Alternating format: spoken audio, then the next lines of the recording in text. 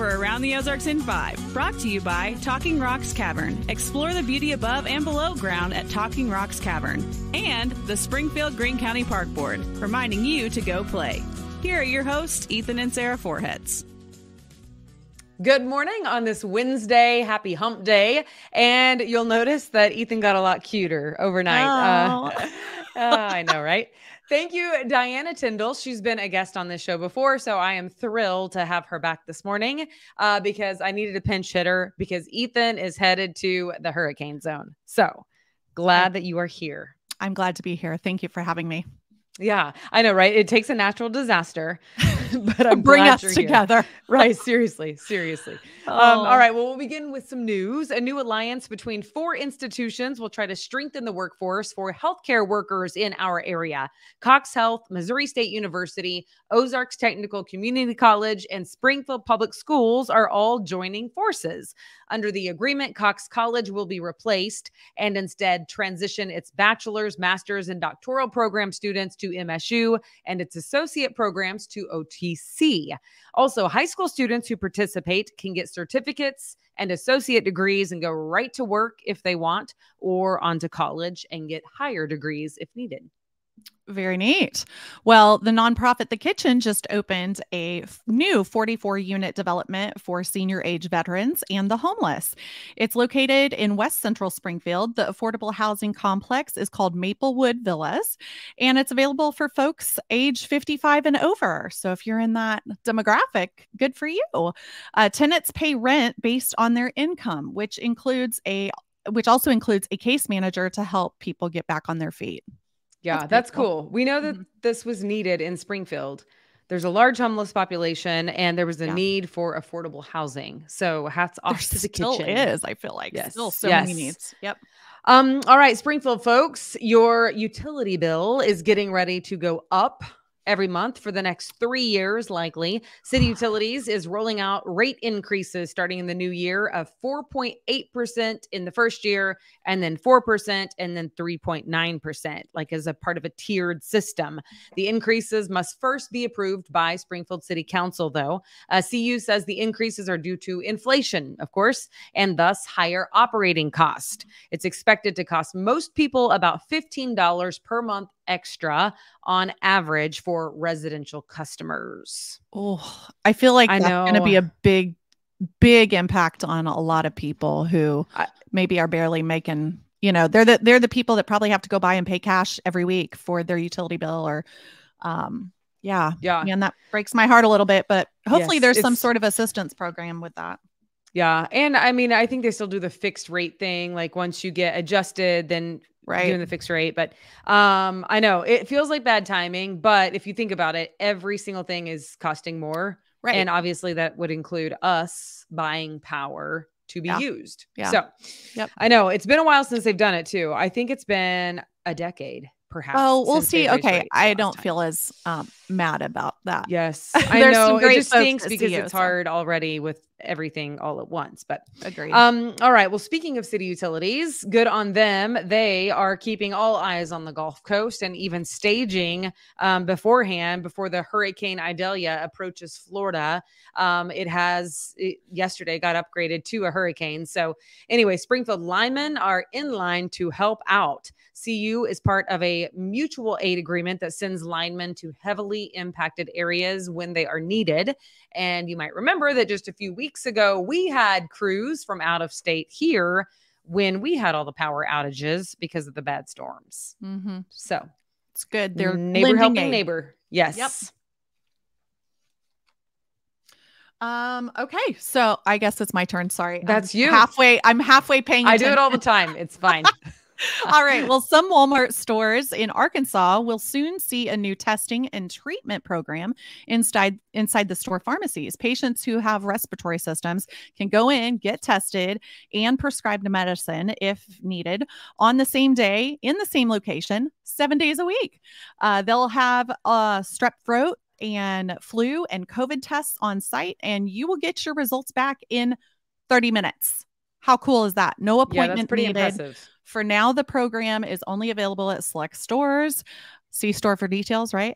At Walmart Right, yeah, test seriously. sites as they are testing this new service. So Yeah. And it's not in Missouri yet either. So we'll see if it works out in Arkansas, their headquarters down there in Bentonville. So pretty cool though. Okay. Very Well, Sam's Club. convenient. Yeah. Speaking of, Sam Walton, Sam's Club is planning a big investment in Oklahoma City. They're spending $40 million to open a huge distribution center there. So it should open early next year. Does this mean we're going to get that many more cool things at Sam's Club? Because I already spend way too much at Sam's Club. So do I, but this is what happens. Do you ever, I don't know if this happens to you, but we will get onto something at Sam's and love it. And then it like goes out, like then they don't carry it anymore. Has that ever happened to you? Not that I can remember, but I just There's walk been, like, in. several food items. I'm like, really? Bummer, we just got addicted to that great food item and now it's gone.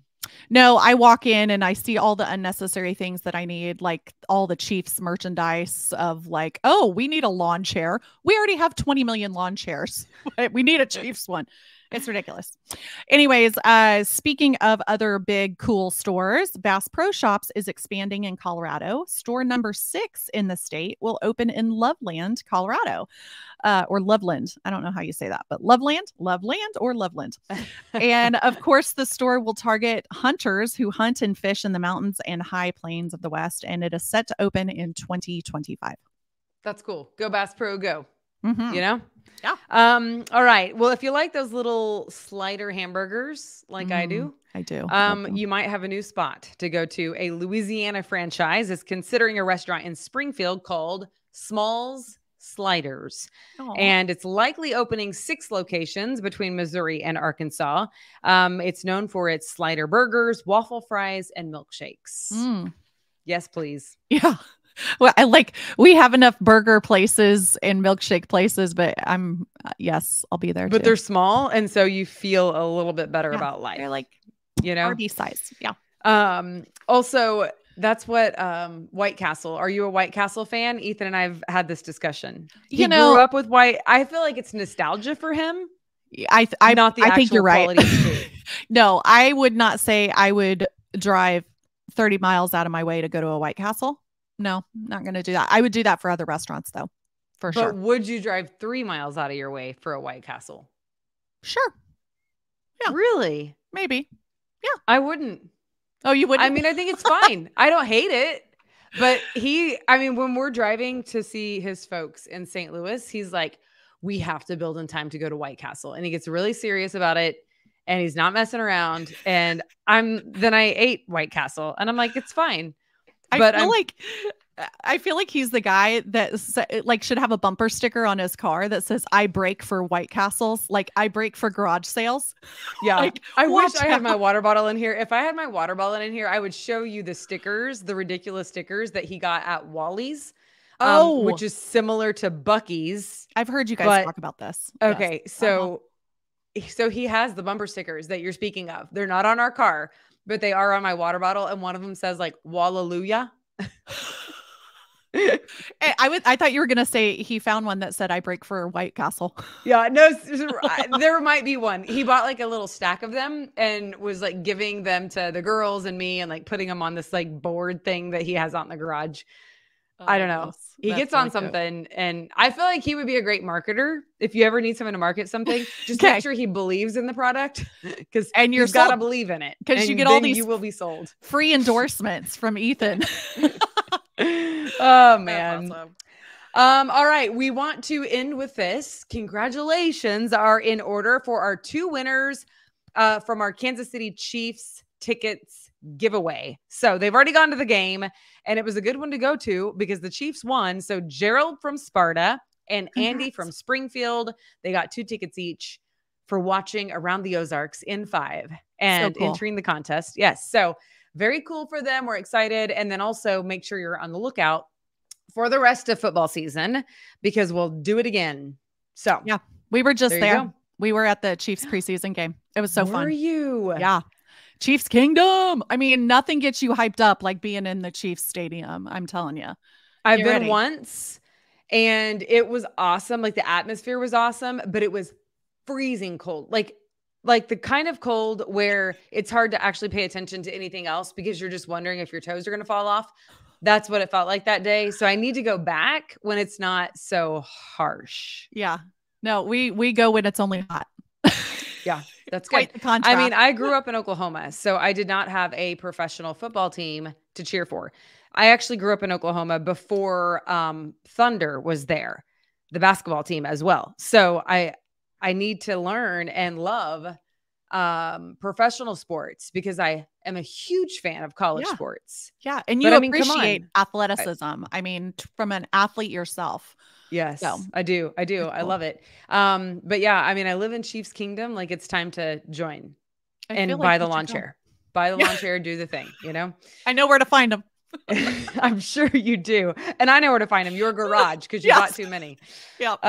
All right. Well, thanks so much for joining us. I really appreciate it. And yes, everybody will be watching Florida Gulf Coast area. So stay tuned for that. And we'll keep you updated tomorrow morning. Yes. All right. Happy Wednesday. Yes. Have a good one. Bye.